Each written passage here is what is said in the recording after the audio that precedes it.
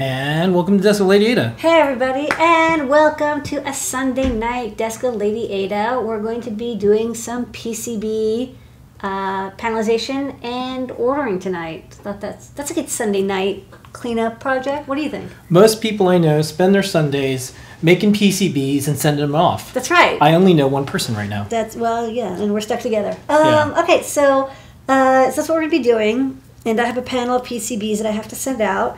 When I order prototypes, I tend to order, 5 to 10 different prototypes at the same time. I kind of bundle them together instead of ordering them one by one. I don't know, that's just my style. And lately I've actually been using JLCPCB. And Naomi Wu, who did a video for us about this thermal scanner, asked us if we use JLCPCB. And I said, yeah, I use them all the time for my prototypes. And she said, cool. Can you do a video about that? And we're like, yeah, of course. So this is a video about how I use EagleCAD to panelize a bunch of prototypes and send them to JLCPCB and get a stencil as well. So we want to do this thing? Yeah, how do you want to start? You want to start from the design process on your computer? Do you want to show something? Well, let me actually show the overhead because I think this could be interesting. So one of the reasons I like to use Gold Phoenix and JLCPCB for prototypes is that you get fully routed and plated, silkscreened, and masked prototypes. So in this case, you even get 2-side silkscreen. You get unusual routes. So this is like in a weird, looking layout because it's got like this, just like Arduino cutout, and then there's this little notch here, and you've got these plated through hole slots here and here for the USB and for the power. And sometimes the PCBs are small and they're rounded. And sometimes when you get prototype PCBs, like you don't get them like fully routed out. And another thing that's really nice is they come like individually packed. This is a panel I made a while ago. Oh, yeah. Yeah, I'll let you know if there's questions as you go along. But I want to, people know this service, and the comment so far is this is a great price. The pricing is good. The pricing is good. People like these. The pricing is quite good, and you can get them pretty fast. And especially what I like is you can get a metal stencil as well, and this helps a lot. So, for example, when you're doing a project like this, this is a RT1011 with ESP32. Having a stencil. You can see that the panel has multiple stencils on it. And I'll just quickly line this up and I'll take my next question. Well, these are statements.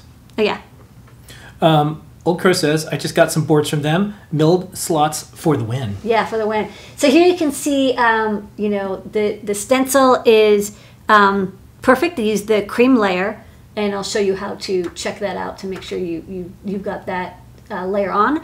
And then it just makes, you put some solder paste on, you squeegee it over, and then just place all the parts in hot air. It's much faster than soldering by hand. Matt says, I've got my order from JLPCB on its way right now.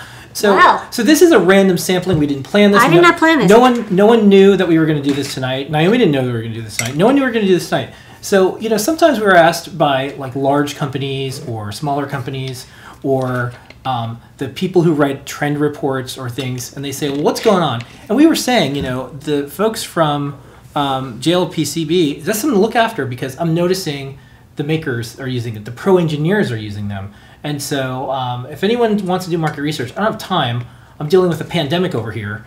But look at the comments on these videos and look at our community and see what they're doing. What our community is doing now is what a lot of people will be doing later. And I want to thank Naomi for not only helping us out, by the way, she's been very helpful helping New York, us specifically, figure out some stuff that we need to do to have safe workplaces and more. Yeah. So I want to do a shout out for Naomi. But most of all, that's cool if you have good experiences with this company, post them up so they know and for the community as well. Yeah, if you want to order one-offs or you want to order from the U.S. and get them really fast, Oshpark is going to get these beautiful purple PCBs.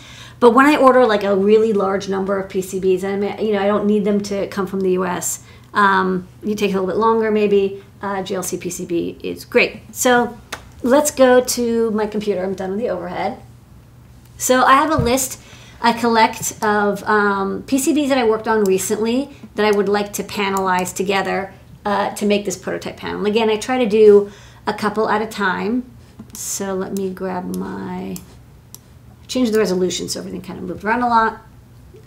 Okay, so let's start grabbing these PCBs and we'll make a panel. I'll show you how to do a panel.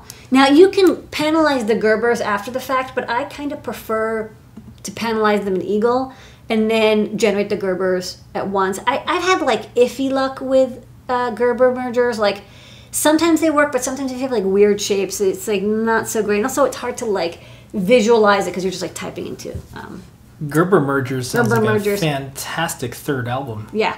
All right, so let's do this OLED 128 by 64 Featherwing first. So under dev boards and Featherwings. Okay, so I like to put revisions in for which revision I'm running. So you see like a bunch of these are new and this one is a second revision. First revision, I got the pitch of the OLED wrong, which, you know what happens. So, okay, so I opened up an Eagle. So then the next thing I want to do is just make sure you have, you know, the first sets of layers on, because don't forget your T place, B place, T origins, B origins. Once in a while I turn off like the bottom layer because I'm like doing stuff, but then what happens is I forget to turn it back on when I copy the board over. I also, I can't really do it easily because I'm at 720p, which is like super small. So let's go over here. So I'll do an ERC. I'll check it out. This looks fine. One person had a very honest comment. I appreciate this. Yeah. They said they've never had a bad experience with JLPCB. They've had boards that didn't work, but it was their own design problem, not their build problem. You know, I'll tell you why I admire that. Because as a company that sends out millions of products, sometimes people will blame the product, and sometimes that is true, but often it might be they did something, and I like it when people are honest, like, oh, this didn't work out from the board house, it's my design mistake. They didn't say, oh, you guys suck, you know, whatever PCB house, because, you know, that's part of the engineering process is getting boards that don't work, and your design might need another revision. Like, I don't know what's wrong with this board. I got to figure out, like, I've tried to bring it up and it doesn't work. I'll figure it out. I always do. It's just like, you know, until you know, you know. Okay, so for the first PCB, actually, what I do is I just save it to the desktop, and I'll call this panel Naomi. I like to give it a unique name because then I can reference it later when I place my order. So I don't use dates; I actually use names. Okay. So then what I do is actually I quit Eagle, just what you wouldn't think I would do, and then on the desktop I delete the schematic file. Bye. And then I reopen the board file. So that severs the connection. Like you can't like delete the schematic, otherwise it gets like really messy. So now I have just the PCB here. And I can run DRC, and there's nothing to DRC. I do a rat's nest, nothing to do, great. So now I can move on to the next PCB. So the first one's weird because you do this like save as. The next one is gonna be this HT20 Rev A. So let's go to breakout board sensors HT20 Rev A. Now's a good time to like just clean up my Eagle files. Open up. So now I see I have two windows open. I actually don't know if you can do this in a Mac. I've heard that like you can't have two Eagle windows open, which is like really weird. But thankfully I'm on Windows, so I can do that. I check that all my layers are on. I run ERC, nothing weird. I run the DRC, nothing, great. This is ready to go. And then at the top I type in cut after I select everything.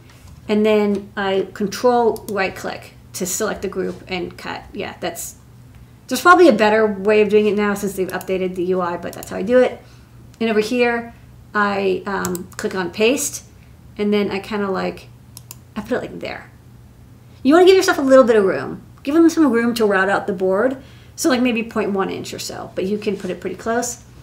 One thing I've noticed is that sometimes when you paste multiple boards in on like one BRD in Eagle, if you run DRC, yeah, it's like, hi, you have like a bazillion wire stubs.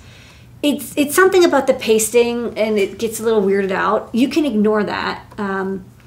what you do is after you've placed everything, close the file, save it, and reopen it, and the wire stubs go away. It's something that when the file gets reloaded, it's fine. All right, so keep moving on. So we'll do a teeny logic friend. Next, that's under dev boards, teeny logic friend. This is the board that we designed while Scott did a logic analyzer stream a couple weeks ago. So same as before, you do ERC, these are fine. You do the DRC. Oh, got a clearance issue here. Let's fix this while we're... Yeah, so a couple things. Lots of fans of Osh Park. And also someone noticed that we got to activate Windows on this computer. The reason is... Actually, I have a new computer. That's yeah. why. So, and shout out to, what is it, Falcon? That's who... Falcon Northwest. Falcon Northwest, the choice of Ladyada. So I got a new computer, and I have to, like, do the thing where I, like, reactivate it, because, like, the motherboard changed, so Windows is just like, what are you doing? But I'll deal with that next week. It turns out it's not as easy. It might actually be cheaper if I just buy another Windows 10 license. But whatever. It's definitely paid for. Don't worry about it. I was on the phone for like an hour today trying to agree. Okay. So, teeny logic friend. There's no layers here, so I can ignore those. I've got all the layers on that I need. To make a whole panel like this, you need Eagle Premium. Is that correct? I think it depends on the size. If it's less than a Euro card, you might not. I mean, I make PCB. If you're making this many prototypes, you're probably doing this for business. You can afford to pay whatever is the premium rate. All right, so here's another PCB. Rat's nest, great. Okay, so then we can close our old Windows. Someone says you can open Eagle from the Mac terminal for a second instance. Ooh, good trick. All right, next up, the NPM 3610. This little power supply chip. So let's go to development, batteries and power, NPM. This is cute. This is an all-in-one little buck converter. And like all it needs is like 2 capacitors. It's got the inductor built in. I thought this was kind of cute. I've seen this on like some Arduino boards. And I was like, this is an interesting chip. Question. Does JLPCB charge extra for panels with different designs? They do, and I'll show you how to do that step when I get there. Cool. Just hang out. Okay, so we're going to hang out. I'm just going to continue to copy and paste my PCBs. Make a little puzzle. Let's see, now we've got 4 so far. Let's do, we got a matrix feather wing, oops, and the ST25DV. So let's go to the ST25DV. I think I put them under EPROMs. Maybe? No. I put it under RFID. Yeah.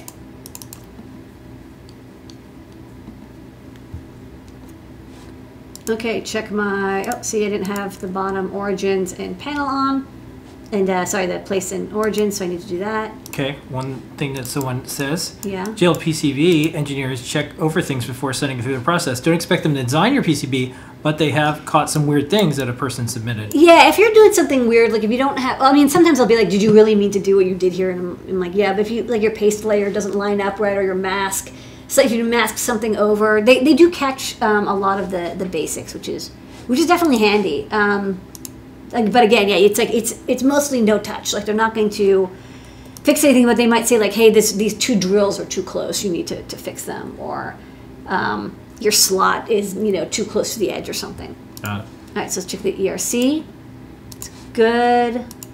Let's check. Oh man, I pressed the wrong thing. I gotta wait. Okay, check the DRC. Nothing going on. Grab this, cut, and maybe, where should I put it? I'll put it here. Okay, great. Okay, and this time actually you do see there's a lot of errors. This is because this is like a 7 mil antenna.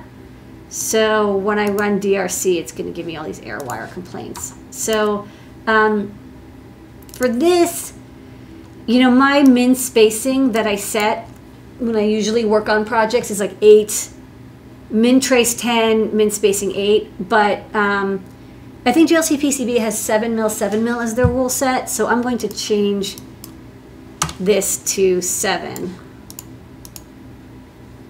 And that'll take care of that. Okay, save this. And remember, you're going to get all those like complaints about these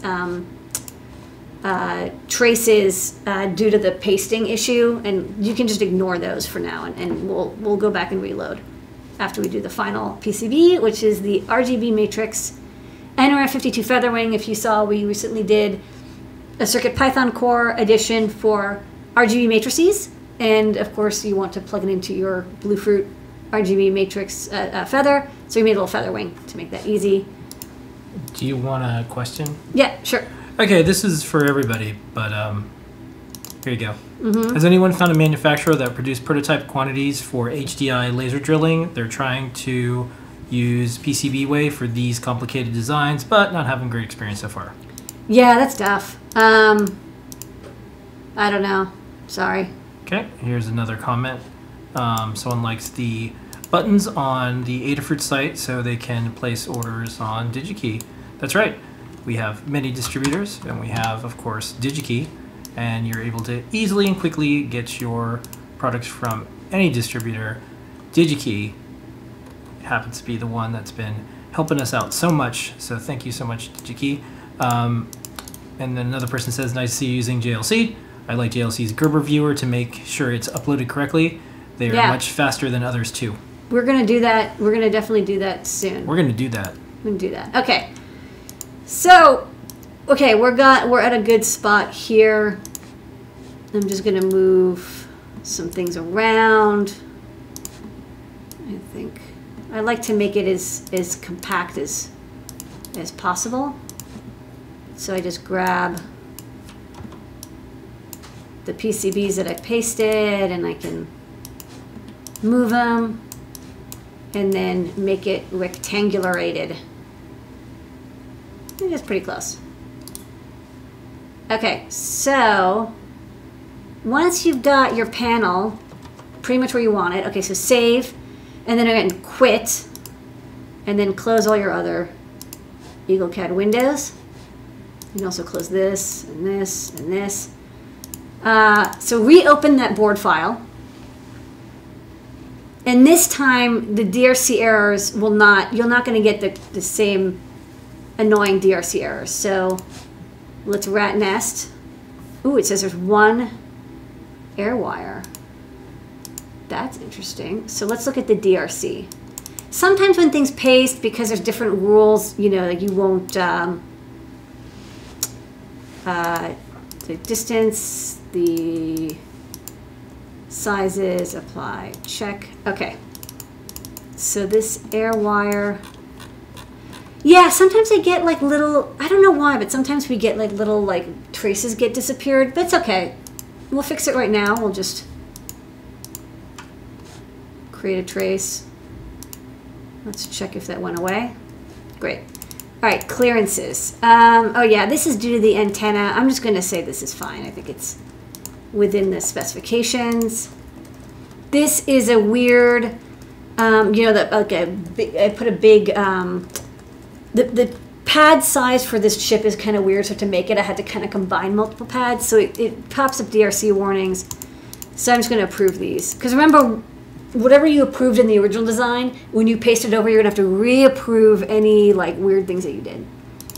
All right, dimensions. Yeah, this is due to this slot. I found out later, after I designed this part, a different way of doing slots that isn't as noisy on the dimension layer. But for now, I'm just going to click through and approve all of these dimension complaints. Okay, so someone says they needed gold fingers on their PCBs with JCLPCB. It was very economical compared to others, and all 3 orders came out as expected using just a tick box on the order page. Yeah, they can do not everything. Again, they can't do like, you know, the laser drills, but a lot of multiple layers, different colors, if you've got, things that you want, like inner routes, stuff like that, you can do. Okay, keep out, not too worried about these. Overlap, this is my weird antenna, and then this is a drill for the heat, middle of the ground plane. And then I got 2 stubs, ground stub, that's fine, this is a wire stub. Okay, great, so all my DRCs are fine. Save again, and then I will now create the Gerbers. So I actually have a cam that I use. I call it PCB Cart 9, even though I use it for everything, not just PCB Cart. But the thing I do is, for the silk screen, I only have T place. I don't put T names. I don't like the names of the, especially when you're panelizing it. Every capacitor is going to be renamed, because if you have C1, when you paste it, now it's going to be like C23. So I just don't bother printing the name of the component. I only just draw the outline, and it's cleaner, and then I just print out a stuff sheet on a PDF, from a PDF onto a piece of paper, and I use that to reference the locations. Okay, big news. JLCPCB is here in our Wow. YouTube channel. In the comments, they say hello. Hi. Naomi's here. Yay! And so while JLPCB is here, I want to once again say what I said before. Special thanks to Naomi, not only for what she's doing with all our videos and JLPCB, but also for helping us in New York. China got through, or is getting through, COVID, and they learned a lot, and they did a lot. And I'll say, actually, what's interesting, JLCPCB was one of the few companies that was safely operating while COVID was shutting down a lot of Chinese PCB fabs. It was like really impressive. You could only get green, but I did order PCBs and I got them. It took a couple extra days, but I got them. So just want to say thanks, Naomi, and then thanks for the PCBs that we needed from JLPCB. And anyways, this is cool to see all the, like I said, we didn't plan this. Yeah. We literally said, this is just when it was convenient. Let's just do a Sunday night stream. It's convenient. And I feel bad because I was going to email Naomi, like, hey, we're going to do the stream. But I'm like, oh, I don't know, time zones and everything. So let's just do it. We're doing it. Then I'll have to send a link later. Now I don't have to do that. Okay. So once we generate the Gerbers, actually you want to hit cancel, which is weird. But like once you're done, you hit cancel. And actually what's funny is I made a mistake on this PCB panel. I know what it is. And I'm going to show you how I catch the mistake. Paul from Pomeroni's here. Yay. What's going on? I guess everyone's at home. We're at home. What are you going to do? Okay. So let's open up. Okay. So we did our panel. So now I'm logged in. So I'm logged in. My login is M. Jungman because, whoa. Lane from... That's weird. Why does it look so... Oh, because you have a pink transparency. What? I was like, why does the screen... It's supposed to be green, but it's like bluish. Oh, I guess so. Because the pink is behind it. Oh, Lane from Osh Park's here too. Oh, does it actually think this is like a green screen? I don't know what's going on right now. I've not seen this happen before. I like this look. Oh, you know what? I know what it is. Yeah, there's weird layers going on with this green screening thing. If it's okay, is this working for you? That's fine. Okay. Okay. So now I know that it says like this stuff here, dimensions. Just ignore that and click quote now. Okay. So now here's what is super fast. The fastest way to do this and the way that I do this is I find my, okay, so first off, I'm going to delete these like B pound boards. Okay, so this is my Gerber. AT Makers is here. Great. So this is my panel. All here tonight. So you'll want to make sure that you have, it's actually not bad to check this before you submit it. You want top layer, bottom layer, bottom overlay, top stop, bottom stop, GKO, which is outline, GTP, which you need for the paste layer for the stencil. So if you don't normally generate it, make sure you generate that, because otherwise you want to make sure that your stencil is made by the paste layer, which is not always the same as the stop layer. I don't know if I have any examples here, but sometimes, for a ground plane especially, oh no, I do. So I'll show later. I have a hatched ground pad. So make sure that your paste layer is separate. Bottom paste, top paste, and then the drill file. Okay, so Unexpected Makers here.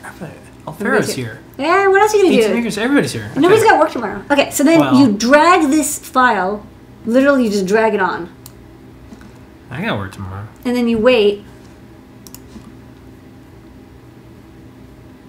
till it uploads.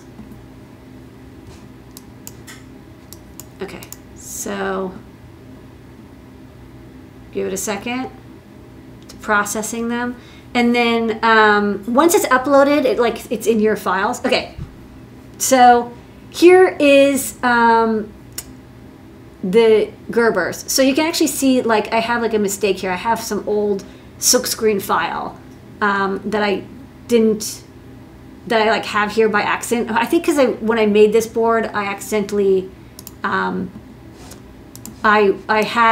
was made off of an itsy bitsy and I deleted everything, but I forgot to delete like the fancy silkscreen layer. So let's reopen. And this is normal, by the way. Whenever I'm sending out prototypes, I go back and forth like 3 times. I look at the Gerbers, rendering, and I'm like, oh shoot, I forgot something.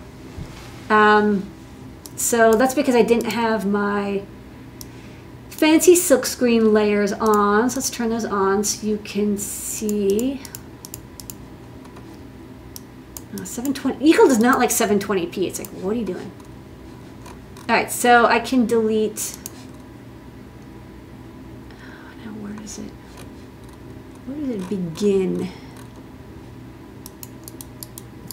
There you go. So delete that. Okay, so there's actually a bottom layer too. Oh, you know what? I think that layer is not. Okay, it's time to actually edit an Eagle file by hand. We're gonna do it. Yeah, sorry. So open up Emacs. That's how you do it. And then look, this is why everyone's here. This is I Desk of know. Ladyada. This is a very annoying thing about Eagle CAD sometimes. So you go down to the layer 201. Sorry, you go to the top and then you scroll down, and 201, I don't know why, but you can't activate it from within Eagle. You have to go here and like type yes and then reopen the file in Eagle, and then you can view the layer. I don't know why you can't activate a layer, or I haven't been able to figure out how. Okay, so now I will activate, so I can activate this, and then I can see this leftover silkscreen. Great. So regenerate Gerbers. Overwrite. It says okay, great, cancel, close this out, go back, and then what I do is actually just close this, and then I just click quote now again, and then I drag this over, and then you do the same processing. Okay, are there any questions while I wait for this to process? Well, I think I may have fixed the chroma key thing. Oh, yeah, great. But one thing happens in one spot, one thing is okay.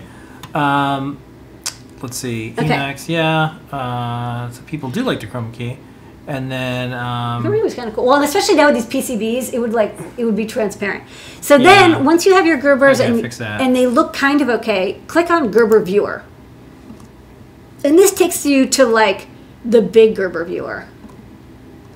Although again, 720p, like, turns out computers, they're like, why would you have such a low resolution?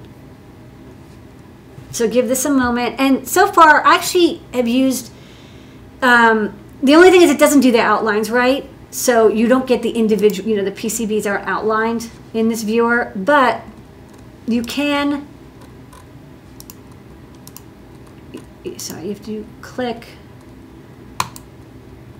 but you can see, the silk screen and the layout and the pads and how it looks, and you can flip it over to look at the silk screen, like just make sure everything looks right, and you can change like the color and stuff if you want. Which is a pretty good estimation. I will say it doesn't show the paste layer, which I kind of wish it did, like in a gray color, because I think it's kind of nice to see what your stencil is going to look like, but it's okay. One thing I did notice is the OLED feather wing, you see all the components are on the bottom, whereas for the other boards, all the SMT components are on the top. And the reason that's a problem is because I want the stencil to be like all the components on one side. I want only one stencil. I don't want to have like two stencils when they're flippy floppy. So I'm going to flip this board upside down so that the SMT components are on the top. So I'll go here, and then I select this, select this, and then mirror, grab it and move it, okay, and then regenerate the Gerbers again. Okay, this is a question for JLPCB. They'll probably answer it. Yeah. But you might try to answer it too. Can Sure. you specify no gap margin between silk and bare metal copper gold for aesthetic reasons? I don't think, for prototype, it's going to be hard to get precision. So you're best off not assuming you'll be able to get it perfect. Like you can tell them don't trim, but it's always going to be offset by a bit. Okay, yeah, Paul who said this question for JLPCB says at the moment there's always a little resist margin. There's always going to be a little bit. It's going to be tough to not have any. I mean, you could put notes in. I mean, you can ask them to, but like you're going to kind of get what you get. And like I get pretty good registration, but it's definitely like prototype silkscreen quality. That's what you're paying for. It's what you're going to get. All right, so let's see. This time is a charm. I look at the PCB if I want to go with the Gerber viewer, but I'm actually pretty good. So now I can actually start entering in the rest of the components. Like I do this, I get this perfect, and then I fill in the rest. So this is a 2-layer board, so I keep 2-layer. If you want to enter in the dimensions, I use inches. If you start from 0, 0, which I pretty much did, this top right corner is about 4.2 by 2.2. So let's put that in. I always go a little bit, higher. Was it 4.2 by 2.2? Yeah, it's about that. Quantity. 5 or 10, because sometimes you get a couple more extra. So I'd say, if it's a prototype that I'm going to give a bunch off to people, I'll put down 10, but even 5 is quite a bit. PCB thickness, this is in millimeters. Chances are you want 1.6. If you have something special, you can do 0.8. I'm assuming that if you do anything other than 0.6, it'll sometimes add an extra day or two because they have to get other PCBs that are using that thickness into the the large panel. So I always use 1.6, even if it's an RF board. And I'll do the first few revisions just to get functionality going at 1.6, and then if it's like, okay, I need to do 0.4, I'll do a separate proto run, because I need a 4-layer board or I need like an extra thin board. PCB color. So you can get other colors, but I tend to go with green because I'm impatient, but you can, pay a little bit more and wait a little bit more and you'll get, red or yellow or blue or white or black. Surface finish, you can get anything, but again, it will add some time and it adds expense. So I do it for my final PCBs, but I don't do it for my prototypes. For my prototypes, I do just lead-free. Okay, question. Mm-hmm. Will you try multiple layers PCB next time? I don't have any multi-layer PCBs to order right now. Okay. When we do, we'll do it. Yeah, I've sort of been able to get away with not having to have a 4-layer board for a bit. Even the Circuit Playground Blue Fruit, which everyone was like, it has to be 4-layer. It's like, actually, no. Actually, no. Actually, no. Okay, cool. Okay, so gold fingers, you can see these are like they're hardened. Gold, they're like usually thicker so that they're durable. They don't etch as much. The copper weight, usually it's 1 ounce, 2 ounce if you're doing like a motor board that needs a heat sink, or for some other purposes you just need like a lot of current carrying capacity. Material details, you're kind of stuck. You have to do FR4. Panel by JLCPCB, say no because you panelized it. So if you want them to panelize it, it would be like you sent them one PCB, one like little PCB, and you said, okay, panelize this 4x3 for me, which I have not done. I like to panelize myself, so I say no. Flying probe test. So I don't know that prototypes are actually electrical tested. I'm going to say that even if they say they do, you should kind of assume that you should do a visual inspection to make sure. Even places that do a flying probe test, sometimes for some reason, I don't know, maybe because they skip the test, they only do a percentage, I don't know. It's not guaranteed. It doesn't guarantee that your PCB is perfect. That's another reason why you always make a bunch of, you get like 5 to 10 and then you build them. And then, whichever ones come out. Again, like for the price you're paying, you assume that there's going to be some yield. Castellated holes, these are like the edge holes, or like if you want something that solders onto a PCB, we don't have these. Here's where we do the different designs. So we count the different designs, 1, 2, 3, 4, 5, 6. And then remove order number. I do. It's not too expensive. It's just like a couple bucks more, but then you don't have an order number, but it means that the person has to like look at what the PCB is before he or she bags it up for you. Okay, so far, as you can see, we're up to like about 35 bucks or so. I think I did this good so far. Okay, then under advanced options, figure between PCBs, actually kind of, for larger PCBs I like it, but in this case I don't need it. And then stencil, this is where I order that stencil. So I think this is kind of a nice thing because it doesn't take any. No, it can hold up. Well, let's do a reminder because we haven't been over in a while. Okay. This is a stencil. That's a stencil that I got. So the stencil, you see that this was a panel with, 1, 2, 3, 4, 5, 6, 7, 8 different designs, and then I just move the stencil around as I do each PCB, and squeegee some paste over, and then it's just easier to put together. Okay. Okay, so under framework, no, you don't want a frame, you want open. So you want this is shim metal. Dimensions, pick the smallest one that fits, but then what I usually do is click customize size. And then I put down like a little bit more, I make it like not much bigger than this. So if I set this to be, 1 millimeter, so this is, this is approximately, 60 by 100. So I'll just say, okay, make it, 150 by 100 millimeters. Something like that. Give yourself some boundary around it. Give yourself like 25% more on each edge. But the default size is like kind of enormous. It's 300 millimeters by 190 millimeters. It's kind of big. I got a couple questions when you're ready. Yeah, go for it. Okay. You could not see the stencil graphic in the order. The stencil in the order graphic? No. And do you have... I wish they would add it, but they don't. You have well, they're here. They're going to add it. Oh, great. No, I don't know. I'm speaking for them, but they're watching you live. Well, I hope so. Okay. That'd be great. And then next up, do you have any special tricks for keeping the stencil aligned? Yeah, you have 2 pieces of plastic or 2 PCBs and you make a right angle. And I'll show how to do that. And then you use double-sided tape on everything to keep it down. And then you...